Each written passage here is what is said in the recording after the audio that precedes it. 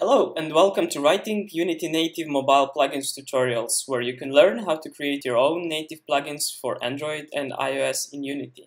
This is a short video that will describe what to expect of these tutorials and what these videos will be about. So you can ask, what can I do with those plugins? So writing native plugins for Unity allows you to access device functionality that otherwise is not accessible via C# API, like using some native operating system UI. For example, you can show native share dialogues, you can use the Bluetooth connection, set an alarm clock, and many more things. Also, these videos will teach you a little bit about Android and iOS so you could better understand the platform that you are developing for. At one point or the other, when developing for mobile devices, you will need some native functionality.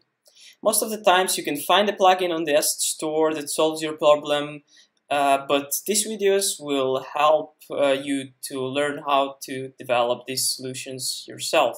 Also, a little bit about my background. I've been developing a Unity Android and iOS SDK for one company which was used by millions of users, and I was struggling to implement some of the iOS and Android functionality, and I've learned a lot while doing this, and now I want to share this knowledge with you. I'm also developing plugins for the asset store, and you can find my plugins as Dead Mosquito Games. And with all those experience, now I want to help you learn writing iOS and Android Unity native plugins yourself.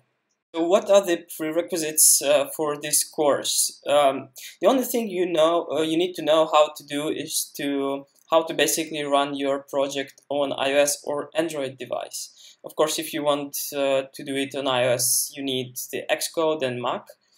But other than that, no prior knowledge of Android or iOS is required, although it might help.